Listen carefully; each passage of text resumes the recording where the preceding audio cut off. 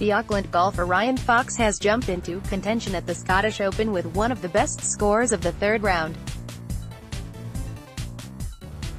Ryan Fox Photosport Fox was in a tie for 40th at the halfway point, but fired a 7-under par 63 today to surge into a share of second place.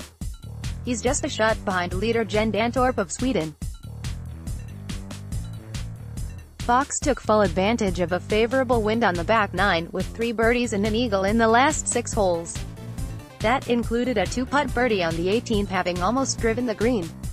Fox finished second at last week's Irish Open to qualify for next week's British Open at Carnoustie.